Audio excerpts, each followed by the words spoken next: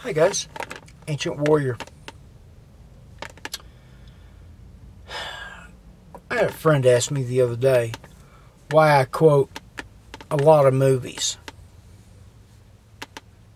Why I tell people to watch certain movies.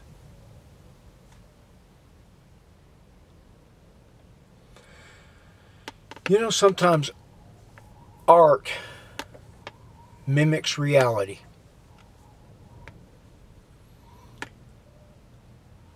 Now, movies like Panic in the Year Zero, Last Man on Earth, Red Dawn,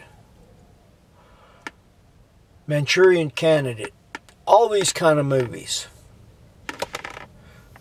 where we stood back years ago saying, "Oh, that can't happen." After 9/11, I had to be honest with myself and with everyone else. If it's possible to happen on TV or on the screen, then it's possible to do it in real life. I never thought 19 people could cause such a bigger cluster than what we've had since the Patriot Act went into place in 2001.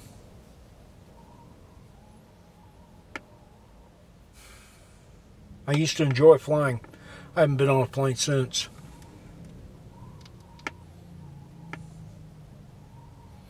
Because as big as I am, they like to pat me down in places where I have to lift my belly up. You know the story.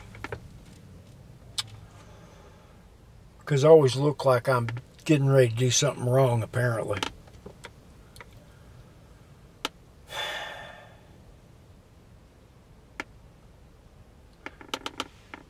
Another reason I look at movies the way I do is because it shows people treating others poorly, even when the others are trying to do the right thing. Then eventually they throw their hands up and say, "Oh, the heck with it," and they become the bad guys. We've talked about that in the video Boogeymen. Folks, the reason I look to movies the way I do is because